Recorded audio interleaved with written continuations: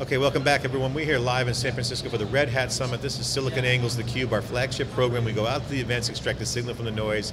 I'm John Furrier, the founder of SiliconANGLE. I'm joined with my co-host, Stu Miniman, Chief Analyst at wikibon.org in cloud and infrastructure.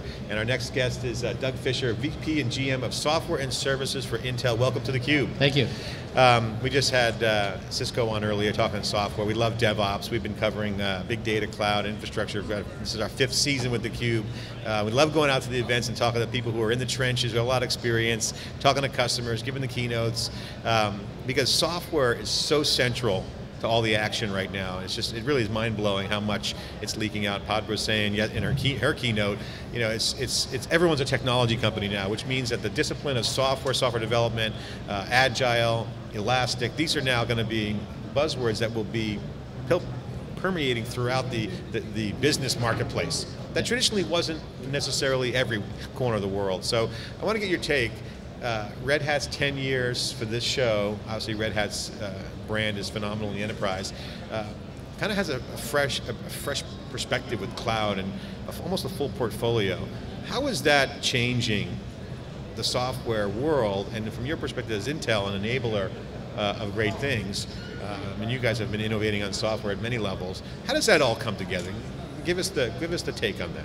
Yeah, you know, if I look back when I first started in software, there was almost an unconscious separation between the work you do in software and hardware. Even though there was key interactions, the conversations were oftentimes separate.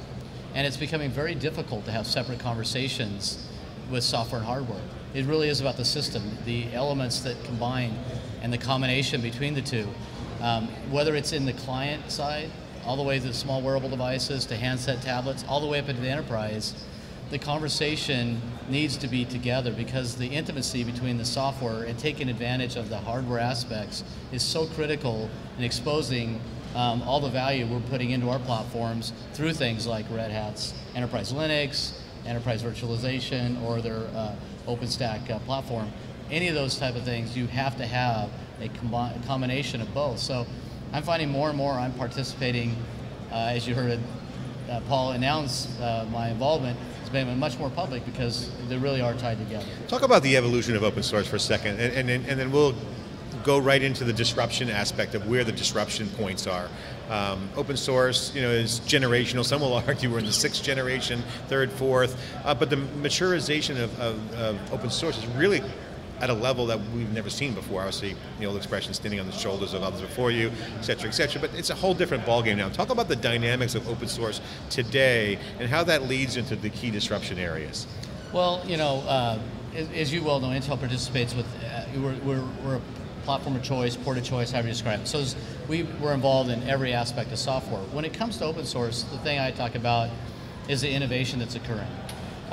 Whether it's in the data center or even in the small form factor devices, you're finding a tremendous amount of innovation occurring in the open source because small companies, whether it's through Maker or hackathons or other ways, are starting to participate and innovate around their solution. And open source is a simple way of having the ability to drive innovation into your devices. So I see it as the rate at which innovation is occurring has accelerated in the open source community from when I first started participating in it. Yeah. Doug, I'm wondering, in your keynote, you spoke a lot about OpenStack. Yep. And so, you know, Intel has a lot of touch points. It seems like you were in almost every single project. I mean, talk about compute, network, storage, and orchestration. Yep. You know, what does Intel see its role in OpenStack? Red Hat talks about they're the leading contributor. You know, yeah. Where's Intel's seat at the table? Yeah, so at the heart, my job is to ensure that all the great advancements we put into our platform, whether it's the Xeon E7s all the way down to even the Atom-based platforms, whatever innovations and capabilities we bring into our platform, that it gets exposed. This is the ability to get that value into these solutions. So I work with the open source community and partners like Red Hat to ensure that we get those innovations driven into their solutions so they don't they're not just hidden from that capability. And that's what I talked about in the orchestration layer, is that it has to have the ability to reach in and take advantage of new security capabilities we'll build in, new instructions. So my job is to ensure that happens. In addition to that, we see this as a great opportunity to extend the cloud environment in the enterprise. And so we're going to work to ensure that we bring ease of deployment, security, enterprise capabilities. We're going to help participate with the open source community to ensure we bring those aspects to OpenStack, as well as ensuring that it runs best on Intel architecture.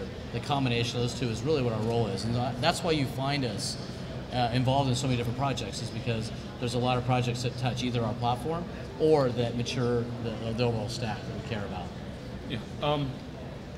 You know, in many ways, Intel's one of the ones that really kind of led some of the convergence in the data center. If you look, you know, you've got pieces across the network. It seems, you know, the entire data center can be a chip. You know, can you give us an update on where that stands, and you know, also, you know, what is the role of, you know, open source in, you know, kind of the future of your product line? Well, I mean, just like the work we do with Microsoft, work in open source is critical.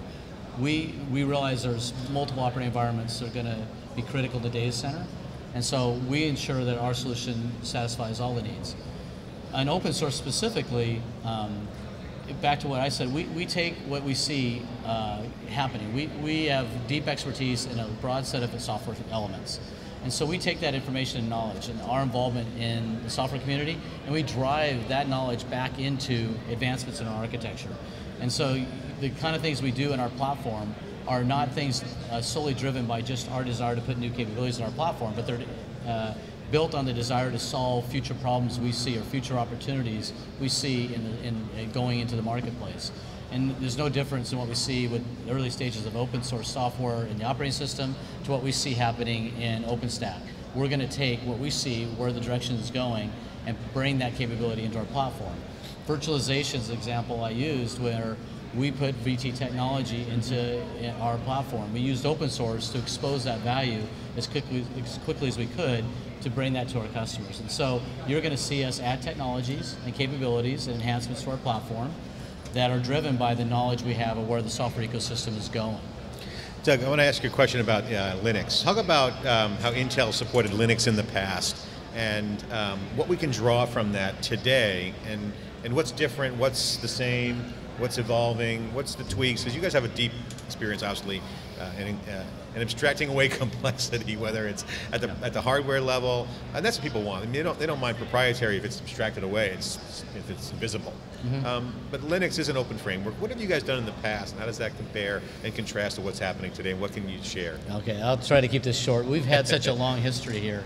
And at the heart of it, I would say that at the heart of what we do in open source has not changed.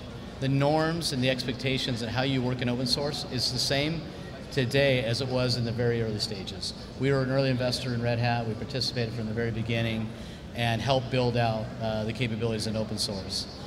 Where it's moved today is very, the heart of where it was today is still being used in capabilities that are relevant in these new type of devices. So we've talked a lot about data center today, but if you look at where the growth in some of the handset space, the wearables, the tablets, at the core of that is Linux. And this is why we ensure that we invest resources to optimize that stack for our architecture, because it's the heart of a lot of innovation in these small form factor devices, just as much as it is innovation in the data center. But at the heart of it, there's still one kernel, there's still one Linux, and the norms have not changed. So as much as you see the game is still the same. The game's still the same. The way you work in open source, it's still based on meritocracy, and it's still based on contributions. And that's the beauty of open source. It really is those two things. So Dave Vellante and I always talk, and Dave's not here, so shout out to Dave Vellante. My co-host Stu's filling in for him this week. He's back on the East Coast. We always joke about the modern business models of today in open source. I want to be the Red Hat of blank, Red Hat of blank. So we even joked, we're the Red Hat of media. TheCUBE is open source content. So we don't sell subscriptions. Maybe we should. Maybe that's a new business model idea. So Dave, if you're watching, write that down. But there's a post out there from Peter Levine on TechCrunch that said there'll never be a Red Hat of anything going forward. What's your take on that? Because Red Hat's business model has been very viable. Hortonworks takes that same position. Cloudera takes a little bit different perspective in the Hadoop world. But open source is not going away. There's a lot of verticals, a lot of omni-channel kind of open source products out there. Is the Red Hat model old? Is it still around? Can someone be the Red Hat of something? You know, it's funny. There is a big debate. I'm in a lot of conversations where the statement's made and the debate ensues. It's not important where the business model ends. I think, will you see, my view, will you see open source being used to build value-based solutions and deployed to the industry? And yes, you'll absolutely see that. Whether companies going forward will do exactly what Red Hat did, build the exact same model, or be as successful as Red Hat, that's to be seen. What's more important to me is that the norms and how you work in open source remain unchanged. That's the beauty of open source. It drives innovation and it drives ability to participate. And from an Intel perspective, it allows me to be able to ensure that we get the value out of it that we have in our platforms. And so the business model, it is a debate. I'm not going to tell you who's Come going on, to be take the a next, position. Yes, just say yes, it could be a Red Hat. Red Hat's the Red Hat of Red Hat. There is opportunity for everybody to participate in that business model. You have to be seen as somebody who's going to be successful, but I can tell you at the heart of it, it's not changing. Let me ask you about social media, and we had Padra on earlier talking about digitizing interactions. So open source has always been about communication, transparency, and openness. Obviously, that's not changing. But now, with social media, everything is high velocity. Someone's little gesture or code push or something that is now amplified. Does that change the game a bit? And do you have a take on that? Do you have any perspective? Well, I think what you see now is, in a lot of these areas, the agile type software development has really taken hold. How you develop software and how you push it out is really accelerated. A lot of companies, I won't name them, you all know who they are, use that and they have a constant update capabilities. And so I'd say absolutely yes. The need to be able to innovate quickly, put new capabilities in quickly, and then get them out to your customers quickly is absolutely critical, and you have to build the infrastructure to support that. And so as we look at some of the things we're doing in our software platforms that we deliver optimizations to, we're ensuring that we build that infrastructure to get our customers, our OEMs customers, whoever delivers the final solution, get the capabilities as quickly as possible. So it is impacting how the rate at which you deliver innovation to customers absolutely has changed. So Doug, when we look at the public cloud, I'm wondering if you're surprised at what a large lead Amazon has in that space, and do you think that's a sustainable lead? Well, I think that a lot of the talk today was about ensuring infrastructure is optimized and improved for the cloud providers, in addition to having the enterprise have the capability to deploy those. I think there's always going to be a need for both. I don't one world versus the Amazon. Others are doing a fantastic job of delivering those services to customers. Still capabilities that need to be in the enterprise for all the reasons I talked about. There's elements around compliance or security or whatever your corporation holds as a requirement, or governments or regulators. There's going to be need for that, and I think the challenge is for the enterprise guys is to be able to deliver that type of experience in the enterprise. That certainly the role model, the showcasing is being done by the cloud providers today. Yeah. So if we look back, the consumerization of IT, Intel was one of the big winners in that whole trend. I mean, the Wintel wins that happen there. Yeah. I'm curious what your thought is just on kind of the commoditization of IT that's going on today. If we look at for example, in the server market, the Taiwanese companies are growing quite aggressively, and no matter who sells it, whether it is kind of an HP, IBM, or those Taiwanese, Intel is still one of the winners. So I'm curious if you have a commentary on that trend. We used to take offense to the way our platform was described, and we don't any longer, because it really is a standard building block. I don't see it as a commoditization as much as we're seeing people enter into the market to see tremendous opportunity to participate in the server space, and so we're seeing new entrants come in. That's an opportunity for us to grow the markets where we participate.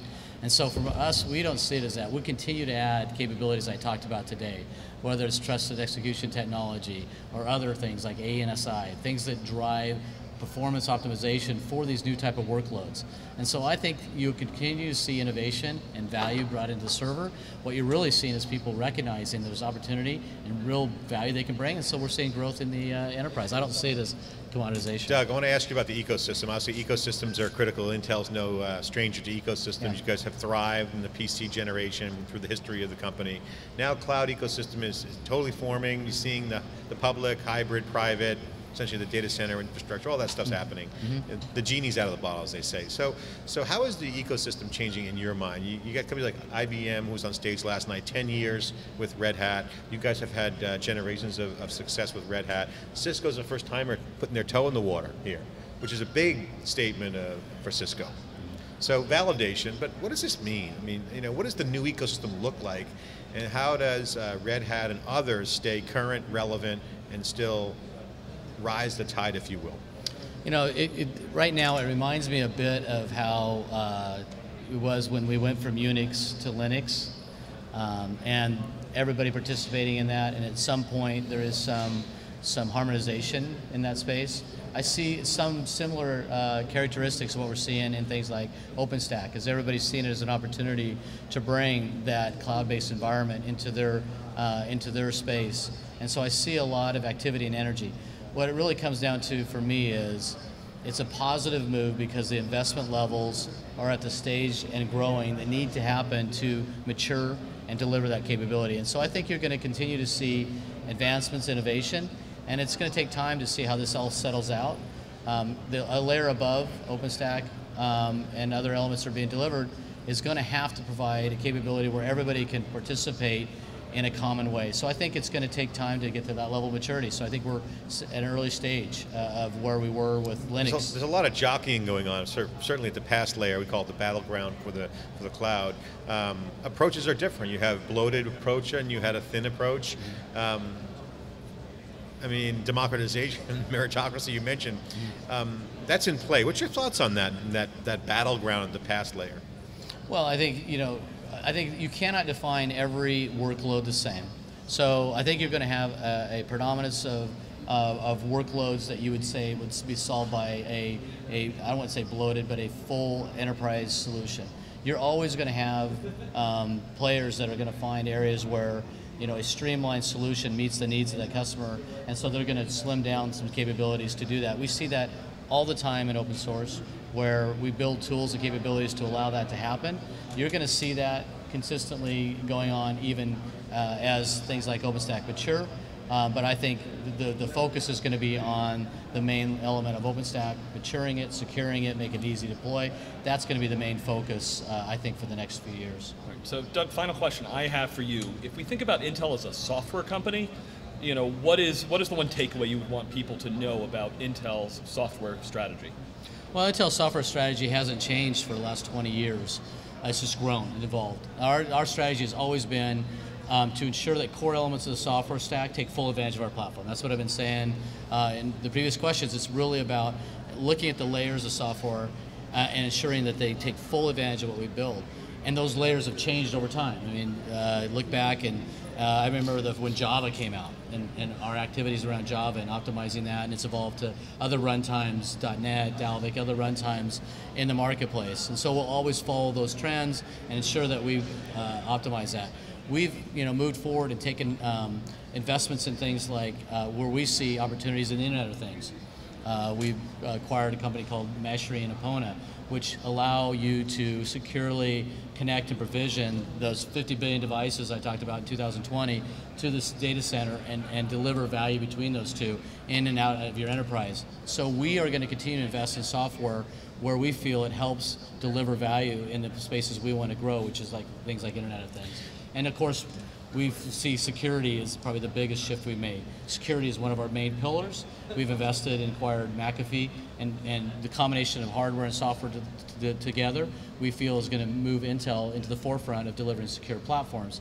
So where it matters like that, we'll invest or acquire. And of course, our cloud era, where we see big data being absolutely instrumental, we invested in that to ensure that we accelerate the adoption of those capabilities. And again, we have other examples. So it really has to be tied to where we see the industry going and our need to help either grow that market or ensure our values. I mean, Intel's a force. Intel's a force. You guys have, you guys are a $2 billion software company, the biggest software company that no one talks about because you happen to have hardware and chips that go along with it. A lot of software involved in that as well. So you guys have an invisible hand in the marketplace. You've always been a bellwether in the tech business. So, for the folks out there that don't know that, be surprised not to. But you mentioned Cloudera. That's a big part of the big data ecosystem, certainly within Hadoop. Endorsing them with the investments, one thing. Does that, and some people ask, is that alienating others like Hortonworks? Can you comment on the Intel's role? Because you do have a lot of influence in the industry. Are you picking someone to go to the dance with Cloudera, or is that just an investment?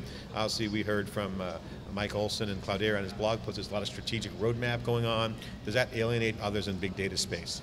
It's a great question. I actually think if we didn't have the rich tradition that we do in working in open source and the participating in the open source community, you could have that situation. But those who know Intel and know how we work in open source, know how we participate, know that this is how we're going to do it in Hadoop.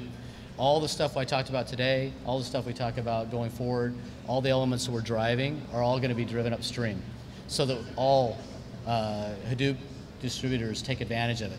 And so certainly we're invested in Cloudera. We look at them as a ability to drive those capabilities into the market quickly, but there's nothing that we're holding back that we won't drive. You're not foreclosing something upstream. No, that's our nature, that's our DNA. We're going to drive those capabilities upstream because we want everybody to take advantage of our platform architecture. So, yeah. Analytics is big. You need processing power to do analytics. Visualization is hot too, and that's an area we'd love to spend more time on. But we're out of time. This is theCUBE. We're here with Doug Fisher, VP, General Manager of Software and Services at Intel. Obviously a force in software, committed to open source as usual. Congratulations. Thanks for coming on theCUBE. This is theCUBE. We're right back with our next guest.